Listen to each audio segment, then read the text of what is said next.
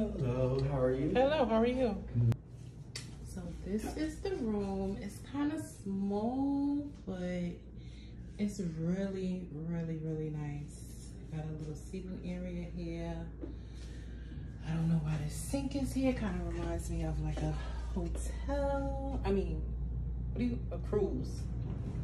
This is the bathroom.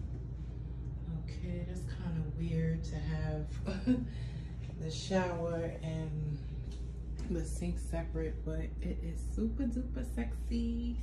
I am ready to have a good old-fashioned time. Okay, so here they have like a little closet here where you can hang your stuff, a little table, a fridge there. And then when you get back over here, see what happens when you open this stuff. They got like some shelving, and I think this is some like additional shelving. Okay, they have a steamer, they have some glasses and some stationery wear. I kind of like this place. This is cute. And they got like a rooftop. And when I first opened up, I should have waited before I took the video because there was like the blinds open up. So I'm just curious as to how you close them back. And then there's like a little, I guess, I don't know what you call this, but this is, all I see is, it's just a standard room. I'm just here for one night, so I don't really care. But basically this is the room. It's kind of small, but it's really intimate and sexy. So I appreciate that.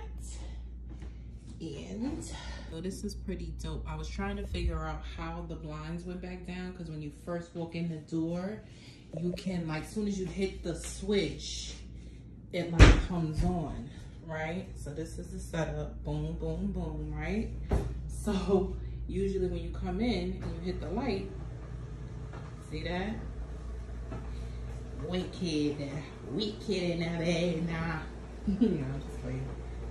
So the drapes open up when you hit the light coming in. Because I was like, how do you close this? But I found the control panel, which is here. So you can control the drapery.